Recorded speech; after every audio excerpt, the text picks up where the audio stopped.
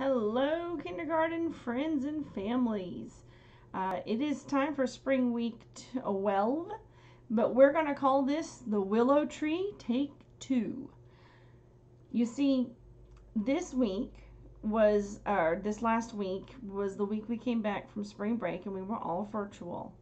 Well, it turns out quite a few of our students at home did not have their redwood project or a lot of or some supplies that they would need to make a redwood tree or the willow tree. So not everybody was able to start the willow tree.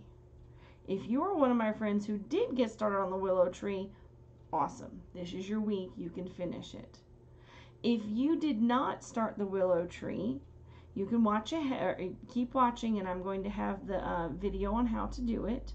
But this is going to be kind of a catch-up week. So if you did the redwood tree and you've done the willow tree, you're good. If you need to work on either one of those trees, the redwood or the willow tree, now is your time to work on one of them. Next week, on spring week 13, we are going to start a new tree. Thank you. And again, if you need to watch more about the willow tree, keep going. Before we begin, you will need your blank paper, colored paper, the torn up paper that we made, and you'll need blue, green, and brown. This is, of course, if you're working on the willow tree. If you're working on the redwood tree, you will have your artwork already started and you'll finish that. You'll need a glue stick, a pencil, and crayon. So, your kindergarten expedition information. Your guiding question is, we've got the whole world in our hands. And the art connection. In your classes, you have been learning about trees. In art, we've been learning how to draw trees and how to draw parts of trees like branches and roots and leaves. Now, we're working on making a torn paper collage. So your learning target is, I can create a torn paper collage. In the design process, art is part of empathize. We help you make a connection, a personal connection to the subject. We're working on paper collages. These are torn paper, lots and lots of pieces of torn up paper that are put together, glued down to make a picture. And we have been working on our trees. So this week, we're working on the willow tree. I know I flipped it when I made the actual willow tree, but you'll see that, again, fold your big paper in half, so you're only working on half the piece of paper. If you're at home and you have the time, go ahead and color behind it, and then you can start putting the paper on top of it.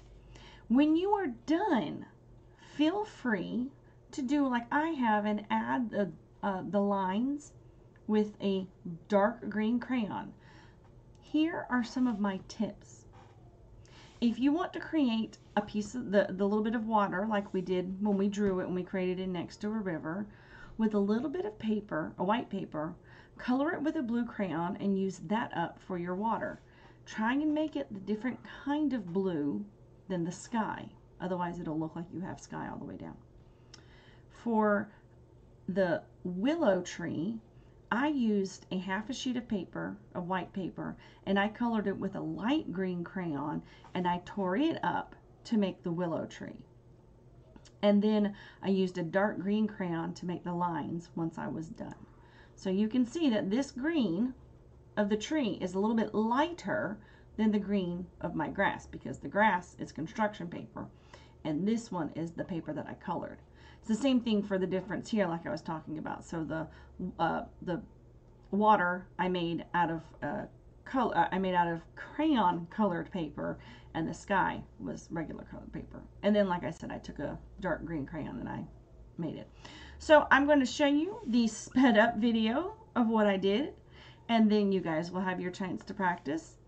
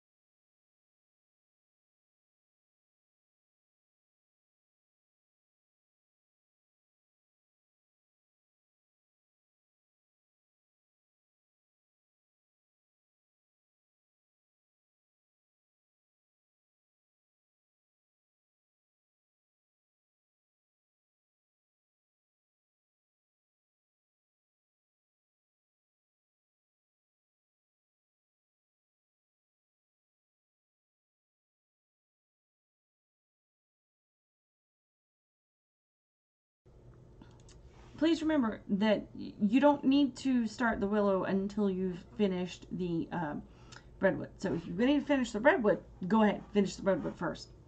Then you'll have time to move on to the willow tree. All right, guys, thanks.